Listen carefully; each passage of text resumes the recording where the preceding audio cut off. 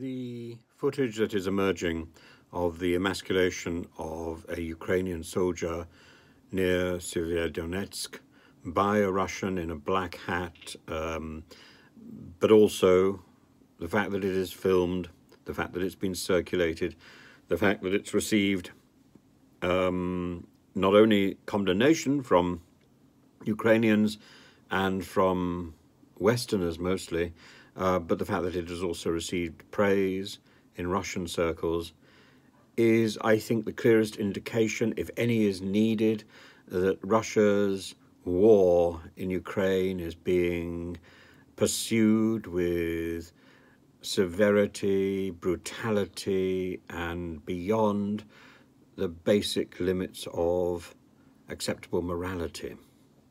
Now, Russia and the Russians that I know are a proud and moral race. And the Russians that I know are committed to religious belief, to moral values, and I would hope that they would rise up in force against the tyranny that encourages or condones this sort of behaviour. This is unforgivable, I'm afraid, and it is hideous and repulsive. It's the sort of thing that one reads about in history. It's part of the being hung, drawn and quartered. It should have been left in the history books in the 16th century.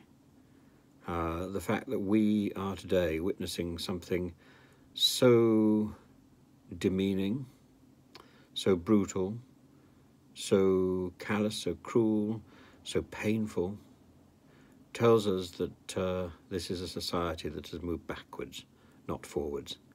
And there is no way that one can give any credibility to those people who promote Russia's agenda, who promote an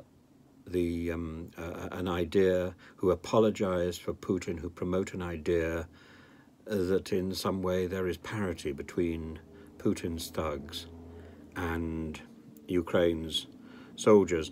There is no way that we can give any credibility to these ideas that the people who have been captured are mercenaries and deserve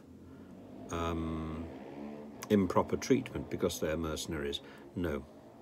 If Liz Truss is serious about her bid for becoming Prime Minister, she must set as her priority a determination to get the release and the speedy release of Aden Aslin and the others who have been captured and held, because she promoted the idea of fighting for Ukraine in a mercenary capacity on the 27th of February. The fact that she then pulled back from that doesn't exonerate her and doesn't excuse her in any way. She needs to take responsibility for what she said, because her words are being used by Russian propaganda to justify the idea that there are mercenaries in Russia. I don't believe that in Ukraine. I don't believe there are. I don't believe these people are mercenaries.